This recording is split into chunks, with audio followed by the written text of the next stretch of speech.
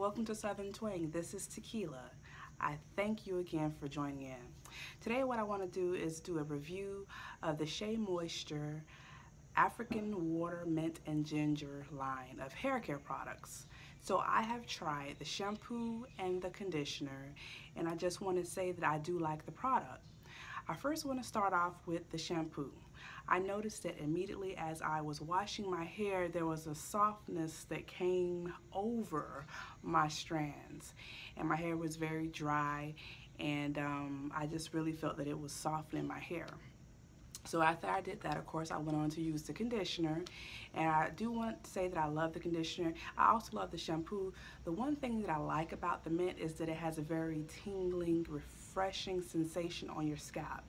It's kind of like a peppermint patty for your scalp.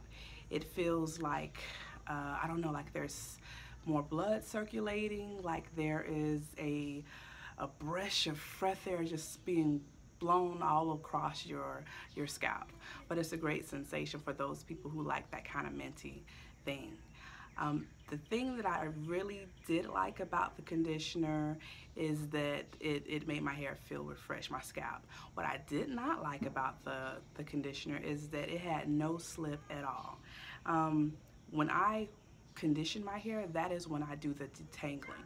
I use a Denman type brush in conjunction with a rat tail comb to get out the little knots at the end. I also use a wide tooth comb in conjunction. So those are like the tools of the trade for me.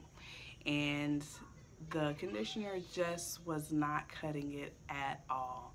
So what I had to do was convert to my Shea Moisture deep conditioner. I put it on top of the African Water Mint and Ginger conditioner and detangled.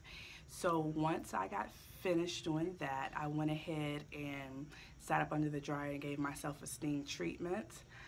And I rinsed it out with cool water. Again, it felt very refreshing, very clean. And this is the product here. As you can see, there's a lot of definition, but this definition is, I can't really attribute that to the conditioner. It's the other things that I do in my wash and go process. But I will give a thumbs up for the line. I can't give it 2 thumbs up because the conditioner has no slip, but other than that, it's something that's great if you want to detox your hair. It has charcoal, which is supposed to detox your scalp, and I think of it kind of like a clarifying conditioner, or excuse me, clarifying shampoo. So that's all that I have to say about that.